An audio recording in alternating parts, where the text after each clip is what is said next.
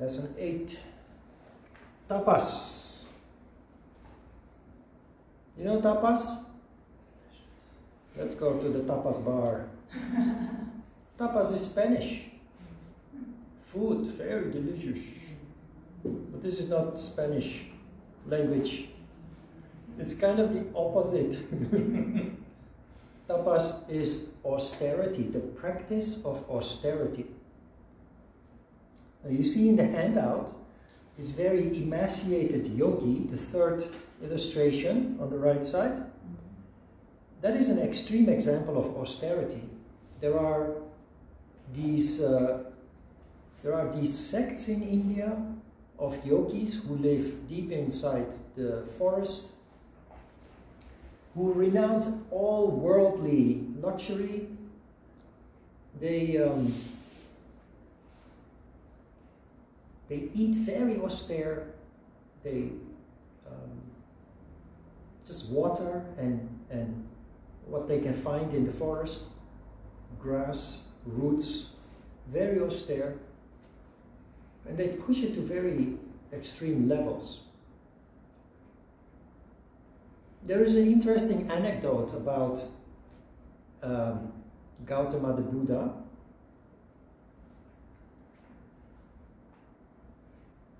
Gautama the Buddha was a prince. He was the son of royal family. And Gautama, Prince Gautama,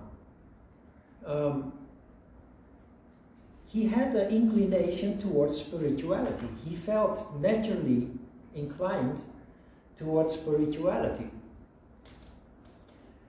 And he came to the conclusion that living in the comfort and the luxury of the palace, the royal palace, was blocking his development as a spiritual person. So the story goes that he was actually engaged to get married as a young lad. But instead of getting married, the night before the wedding, so the story goes, he left the palace through a secret underpass, a secret tunnel. All castles and palaces in the past had secret tunnels to escape in case of danger. So he left the palace and he joined a sect of fakirs. Have you ever heard of fakir? Fakir is this kind of guy. People who practice extreme austerity. So he joined a community of fakirs deep inside the forest. He threw away his clothes and was dressed only with a loincloth. And in pursuit of spirituality, eating just grass and pure water.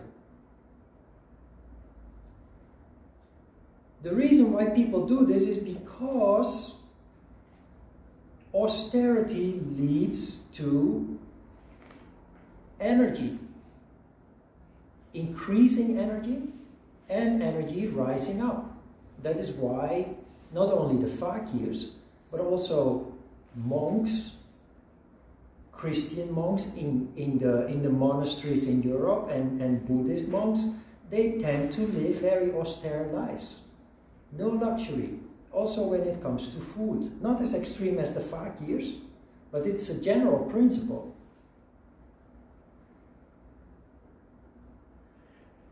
The thing is, and the interesting part of the story is, that after 6 years living in this fakir community, he felt that he was dying.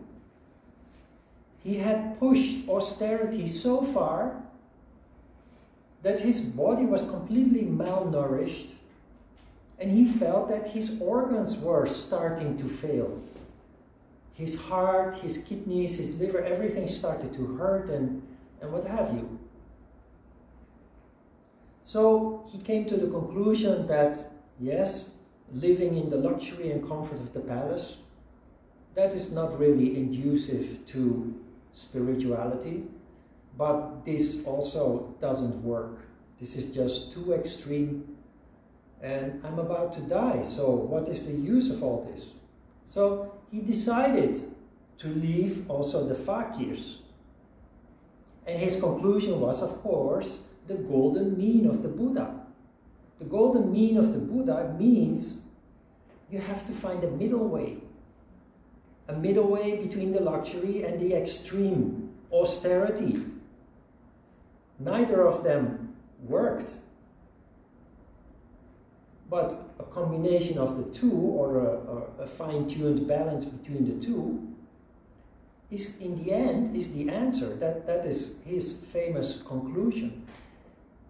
He left the forest. The story goes that he came across a goat. For the first time in a long time, he drank milk, which is a very nourishing drink, very nutritious. He drank milk for the first time in 6 years, and he slowly started to recover and ended up sitting under his famous tree.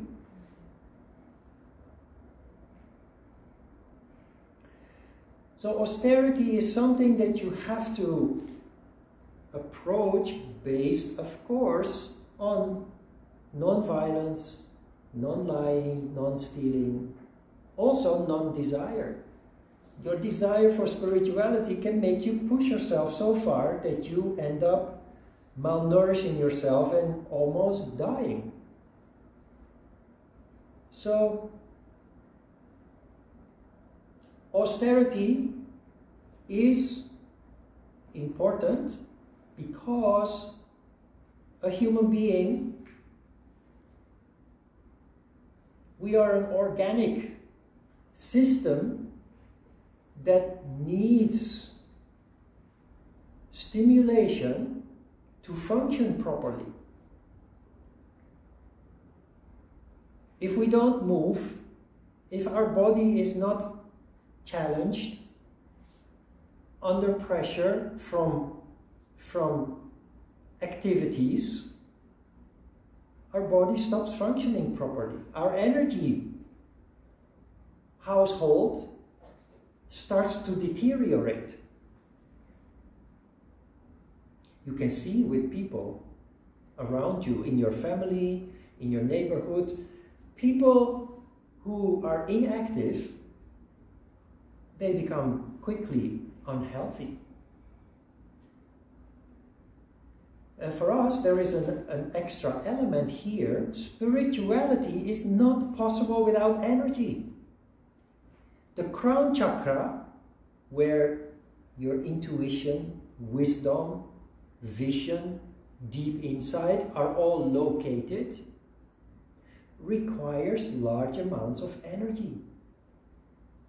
So if your energy household is poor, any spiritual endeavor is destined to fail.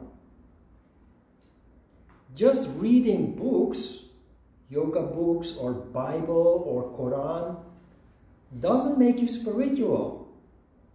You can maybe learn something from it, pick up something from it, without properly processing it and putting it into practice. Because for that, you need energy, and not just energy, energy that fuels the crown chakra. So the physical body, you can see it like this. The essence of the human being is energy. Energy is spirit or soul. But your soul has descended and lives in a physical body that requires maintenance. Like a car requires maintenance. If a car is not regularly driven and maintained with new oil filters and refreshed oil and what have you, good quality gasoline and what have you, the car will just start to fall apart with time. And a human being is no different. No, in the Netherlands, well, these days everybody goes to the gas station and goes through the laundrette, or what do you call it? In the past, those were rare, and people just tended to work all week, and Saturday all the neighbors came down with a bucket of water and start to wash their cars. People tended to take better care of their cars in my neighborhood than they would take care of themselves. Really true. People do not realize how important it is to take care of themselves, but they do take care and spend a lot of money on their car. What is austerity? It starts with your asana practice.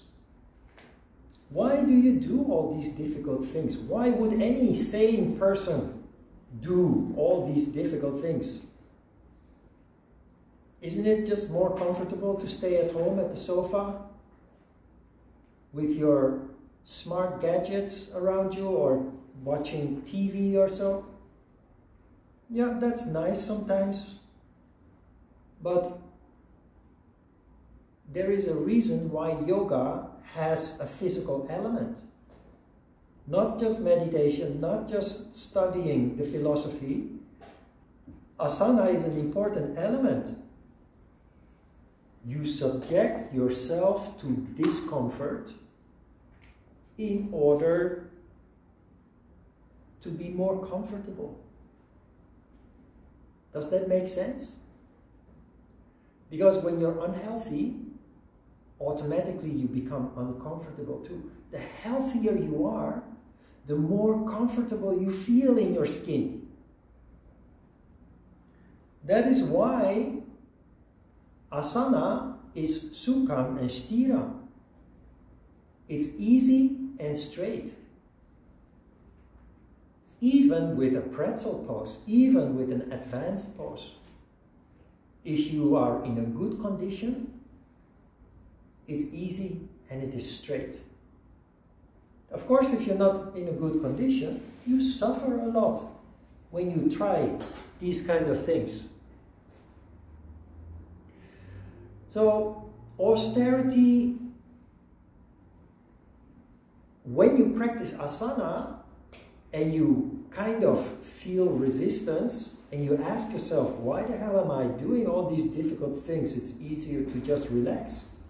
Then you remind yourself of the subject of austerity, the importance of doing maintenance to the organic body that you are, because it will start falling apart. Not only that, the pursuit of spirituality simply is not possible without austerity. And you remind yourself, of course, of the principle of non-violence. Austerity only works if it doesn't damage you, if it doesn't harm you. And we live in a very challenging time, because in the past, life was austere. Because we didn't have washing machines, we didn't have cars, motorcycles, trains, airplanes, elevators. We had to do everything physically. But now everything is done by machines, by technology. And we need to have a certain discipline to avoid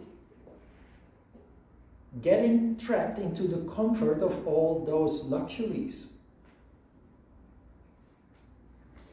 If you live on the 3rd floor of a flat with an elevator, many people take the elevator.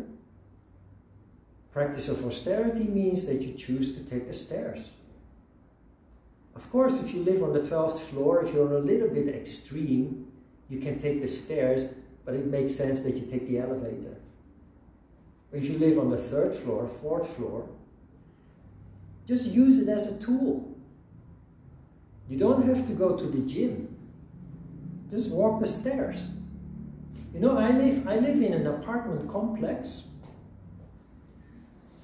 that it's pretty big. It has 24 flats, 24 domes, but it's not much longer than 700 meter. Say it's 700 meter long and 500 meter wide. And you know, in Korea, when you are living in an apartment, you have a sticker on your window that gives you access to the parking lot. I live in the 1st flat, Yu-dong, 1st dome, which is the beginning of the apartment. And there are many amenities there. There are 2 kindergartens, the maintenance office is there, the block heating, all the management office is there, and there is a church. So there's a lot of traffic there, a lot of people needing to go there. And I live there and I observe what is happening. And there are people with a sticker of our apartment on their window, which means they don't live farther away than 700 meters, who drop their children off at school by car. Apart from the fact that it sets a very bad example for your child would be happy to ride a bicycle to school or to walk and just look at the trees and the birds and the other kids walking to school. But people drop off their kid. Less than 700 meters, they take a car. And same with the church. People come to church from the other side of the apartment by car. And already we have a parking problem. Austerity means that you choose to walk if it's reasonable. You know, I have 2 dogs, and so there's a dog community on the riverside, and there is behind the 63 building is an apartment building called Regentia, and in bird's flight, that is less than 500 meters away from the riverside, there is a dog owner there who goes with his dog to the basement, gets into his car, comes out of the parking lot, goes into the parking lot of the Riverside Park to walk his dog. So I asked why it actually takes longer to get to the field where the dogs gather if you go by car than when you walk. You know what he said? Yeah, well, people are smoking in the street and I hate to go through the smoke. It's kind of, you know, your dog wants to walk, wants to sniff around, and another dog peed there and he wants to know that. Dogs look through their nose, and they understand the world around them through their nose. They need to sniff around. It's very strange. Anyway, austerity means that you choose deliberately, if reasonable, that you just rely on your physical strength to do things. And you have your guardrails in the form of the yamas. Especially non-violence comes into play here. You see in the very first paragraph, austerity is the continuation of the practice of contentment. Tapas or austerity is a matter of being content, keeping a sense of satisfaction even when you find yourself in difficult situations. That is crucial. What is this about? It's about attitude. It's about staying calm and controlled regardless of the situation, in spite of the challenge or the difficulties that you are facing. Remember, at the very beginning, in the workshop or lesson 1, I explained that most people lose valuable energy, most energy, through mental activity, subconscious mental activity. When we find ourselves facing difficulties, we get stressed.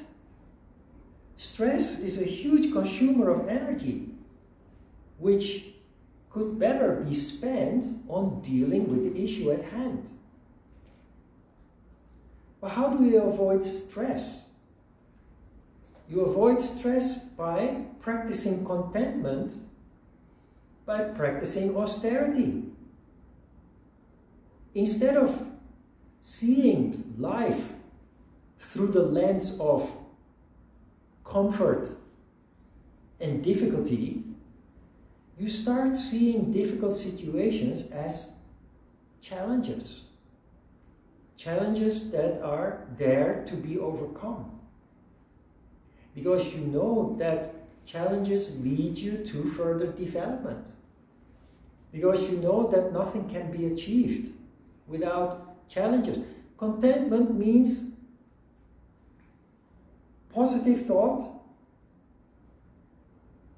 seeing the glass as half full rather than half empty, seeing challenges as good things rather than bad things. It is mental austerity. It is control of attitude. And it saves you huge amounts of energy, which people subconsciously waste all the time, day in, day out, all day long, because of uncontrolled mental activity, impulsive actions and reactions towards situations that just occur in daily life, simple everyday life situations. One of the big secrets in yoga really is about control of attitude. It's something that you don't learn in a basic course, but I teach you that anyway because it is so simple and so effective. In the advanced course we go very deep into that. But when we study the chakras, I will come back to it also a little bit because we then deal with Manipura chakra. So we will come back to that. But attitude. Stay calm and controlled regardless of the situation you are facing. And it will enable you to deal efficiently and effectively with the situation at hand. If you find that difficult, it starts with your asana practice. You do a warrior pose, you bend one leg and you feel the pressure. The first thing that happens after staying in the pose a little while is that you become stressed. Oh my God, when can I stop doing this difficult thing? You feel the pressure. As a yoga practitioner, you try to avoid that. Austerity means to stay calm and controlled as long as you can reasonably handle it. And you practice that, you put that into practice starting with your asana. You stay in the pose as long as you can, but when it gets too hard, too difficult, you must know when to stop. But laziness doesn't get you anywhere. You do not use your yoga philosophy as an excuse for laziness. We came to that conclusion in the previous session studying about contentment. So you do what you can, honestly. All the yamas apply here. If you're not honest with yourself and you find an excuse in your philosophy to cut corners, you're also stealing the opportunity to grow. It's all related. So you do the best that you can, but you're very honest, non-violent. You know when it is time to stop. Over time you will see that you expand, that you can stay longer, comfortably. In the beginning, when the condition is not so good yet, you just have to stop in time, knowing that you did what you could. So you're not denying yourself further development, also not causing muscle ache or torn muscles or grave discomfort. Because the goal of all this is in the end sattva. If you stay too long in the pose, you overshoot the goal and you end up in a rajas condition that is accompanied by mental restlessness. It's very difficult to meditate. Meditation always comes after your asana practice. You will notice when you practice asana too hard, your meditation is not going anywhere. Because rajas causes your mind to be very restless and scattered. On the other hand, when your asana practice is balanced, you do the effort, but you don't overshoot the goal. You sit on your cushion, and meditation actually comes very naturally, because you're relatively sattvic. You can compare the early session with the late session. The early session is kind of rajas, with all these standing poses. The second session is much more sattvic. We finish with 3-4 variations of the shoulder stand. And then we sit on the cushion after savasana. And you very naturally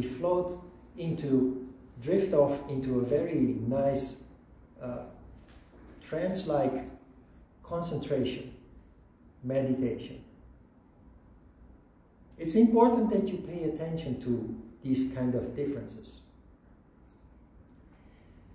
If you can manage to apply this in your asana practice, it will naturally integrate into daily life situations. And I dare say that as a yoga practitioner, you wouldn't think of taking the car to drop off your child to a place 500 meters down the road. Because yoga practitioners generally possess what is called common sense, because that comes with the transformation. The common sense, I always make the joke about common sense, that is actually not so common. But many people are lacking common sense, truly. There's a little bit of a funny name to call it common sense. In Dutch we call it, the Dutch translation for common sense is logic, which makes more sense. Logic, because it doesn't, common sense says that it's common, meaning that many people possess it, and the reality is it seems not so. But when you use the word logic, it doesn't say anything about how many people that actually possess as a quality.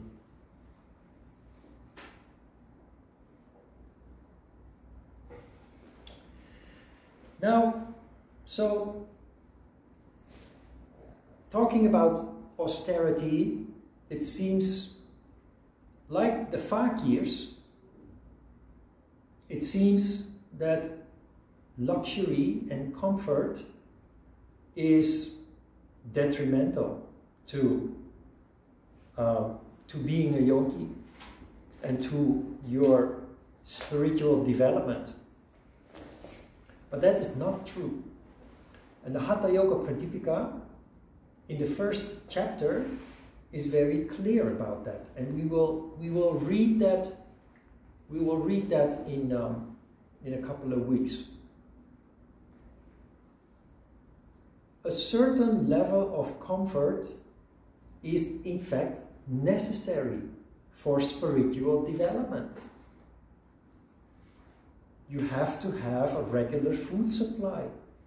You have to have a comfortable place that is free from dangers, either from nature or from people.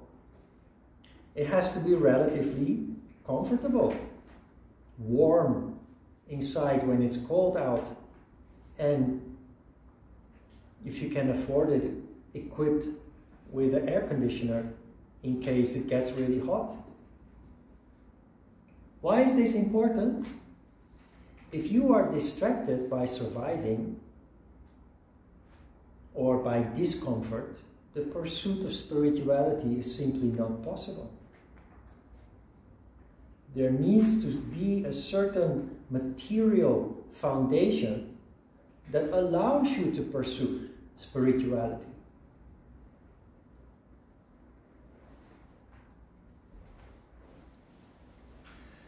So that is important to keep in mind.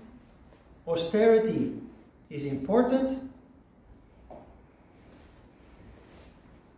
but that does not mean to deny ourselves stable and relatively comfortable living conditions, because without those, your pursuit of spirituality, your yoga practice, is doomed to fail.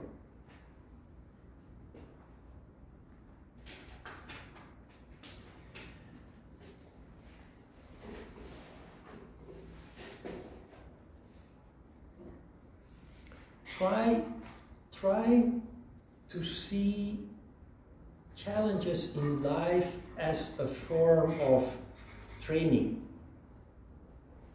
Try to approach changing work circumstances, for example, or when you move and you have to pack everything and unpack everything and organize and reorganize and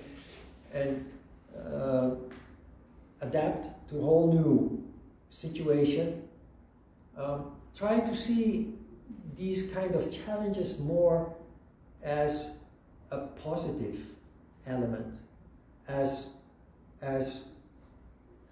situations and activities that actually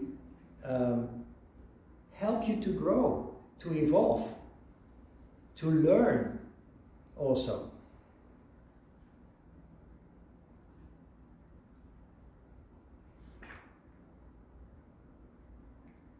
If you approach it in that way, when we see challenges or changes as a burden, it immediately has a negative effect on our energy household. We become stressed, we become depressed, we become pessimistic, we complain, we grumble, all kinds of elements that destroy our most precious asset, which is energy. But if you turn it around and you see challenges as a form of training, you have a positive attitude towards it, and instead of destroying your energy, it builds your energy. Austerity leads to strength. Strength equals energy. The more strength you have, the more energy you possess. So one does not go without the other.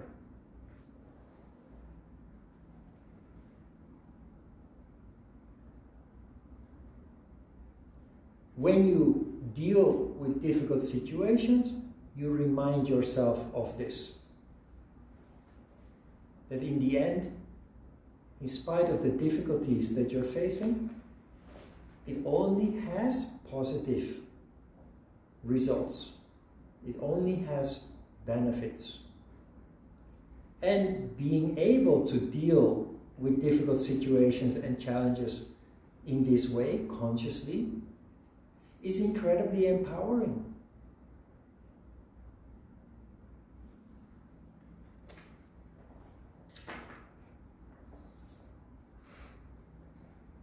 So make a sport of the practice of austerity in all its aspects, in daily lives, in relationships, etc. Work is a big part of people's life, of course. Questions?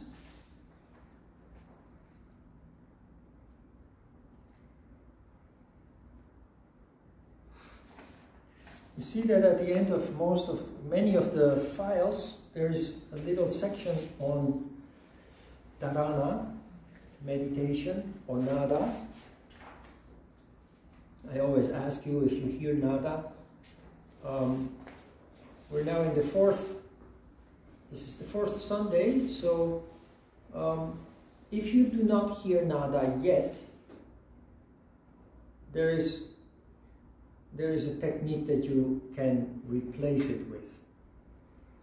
So far we have approached this 15 minutes of nada, kind of freewheeling, observing.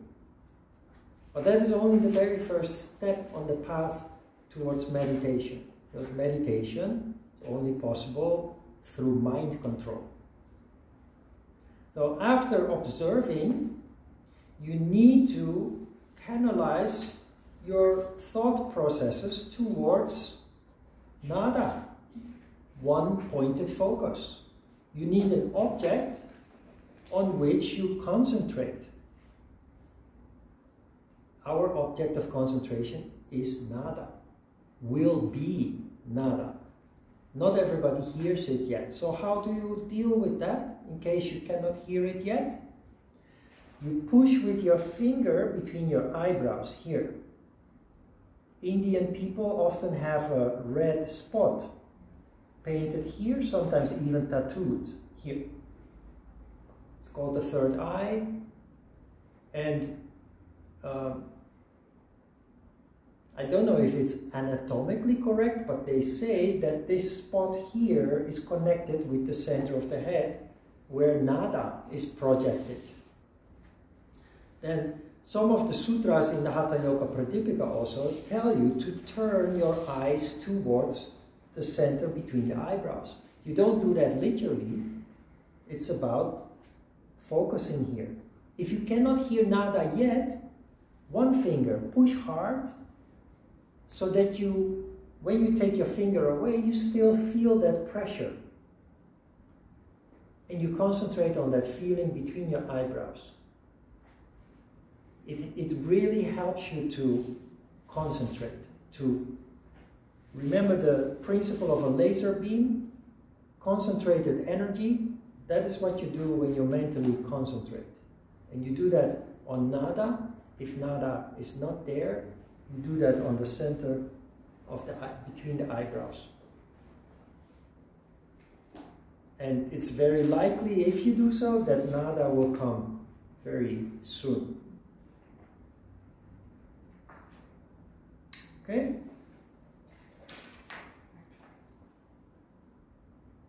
No questions? Let's have a short break then. Before we start with Asana.